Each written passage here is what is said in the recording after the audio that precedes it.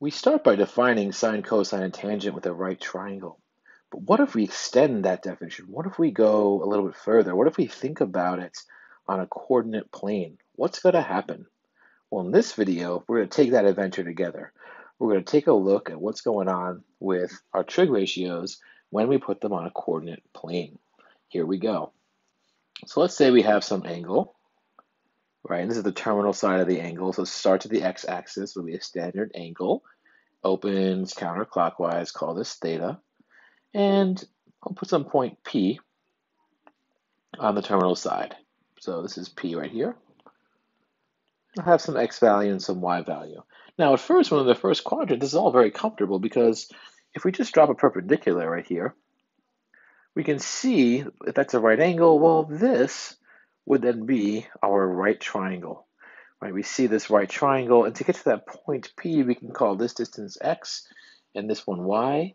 We can call this r for the hypotenuse, and then we can say, well, okay, look, we've got a right triangle. It's on the coordinate plane. Yay! Sine of theta equals opposite over hypotenuse, so y over r. The cosine of theta equals x over r, and that's an x. And the tangent of theta, remember, is the sine over the cosine. It's that ratio, which ends up just being opposite over adjacent, or y over x. So that seems to fit. But because we're on a coordinate plane here, we have the ability to extend this past acute angles. That's right, we're going to go past right triangles. So how do we do that? Well, before we extend it, let's think about what we're really saying here. We're saying that sine, let's start with sine, of an angle is the ratio of y to r. But what does that mean? That means if there's some angle theta, which we've got right here, it's going to stop somewhere. We're saying you could put a point anywhere on that terminal line, and then you could say, well, sine is just the ratio of y, the y height of that point. So wherever that point is, it's just that height of the point to the distance as the ratio of that height to the distance from the origin to the point. That's what we're saying right here. And it seems like it works perfectly here for right triangles. But let's say in general then, forget the right triangle for a moment. Sine is just the ratio of an angle. Sine of an angle is just the ratio of the height of a point on the terminal side to the distance to that point from the origin. Height to the distance from the origin. And that's what sine is. And cosine is then the distance, the x distance to that point over the distance from the origin. And then tangent is just entirely based on that point. It's the ratio of the height of the point to the distance, the x distance of the point right here. So it's really all about that point now and not just about triangles itself. So if I scroll over here, I think you'll see what I mean. Actually, let me do this. Let me erase this. I don't want to clutter this diagram up. Is it okay if I clutter it up? I think it will be. All right. We will try to extend this without making a new diagram. No, don't do that, Sean. It'll be too cluttered. Okay. All right. I'll make a clean diagram. Because what I want to do is I want to show you how this extends to angles that are not acute. So if I have a y-axis here and an x-axis here, let's say, and what about there's some angle, I don't know what it is precisely, but the terminal side is over here. It looks like 135 or so. Okay, so theta is now this angle. Well, we're trying out a new definition, and it's consistent so far with everything we know about right triangles. It doesn't seem to break anything, and you might want to break it. You might want to change the rules here, but I don't want to do that yet. I want to be consistent. We're saying we can pick a point here, P. I don't know where this point is, but let's have some x value and some y value. You might recognize already, well, x is going to be negative, that's true, and y is going to be positive. So what's the sine of this angle? Well, it is the ratio of the height of that point, so the height is here, it's going to be a right angle, y, over the distance to the origin here. And that's it. That's what sine is. We're done. You want to know what the sine of this angle is? You take the height of that point to the distance to the origin. It's that ratio. What's the cosine? Well, it's the ratio of the x value, and I've been saying distance, which is true, but we also want to acknowledge and kind of rethink what we're saying Let's say it's also the direction, isn't it? The direction matters.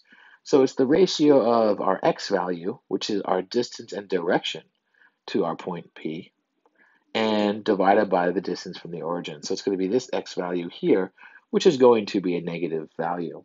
And then the tangent is just the ratio of the height of the point to the x value of the point, essentially. And that's it. We now have the ability to go past acute angles. You might also notice, though, that this fits so nicely with our previous definitions because we have the ability on the coordinate plane to still draw a right triangle, and you, of course, see it right here.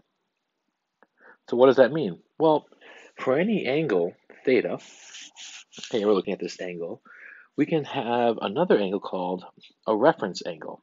That's theta hat.